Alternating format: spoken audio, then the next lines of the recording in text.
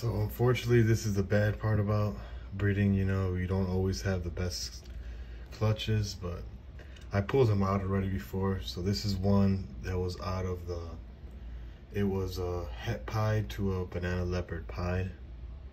And I mean, you could, I'll go ahead and pull him out so you can see what's going on. So he's already passed, and look how bad and kinked he is. He even has like a little horn. I mean, this is, poor guy.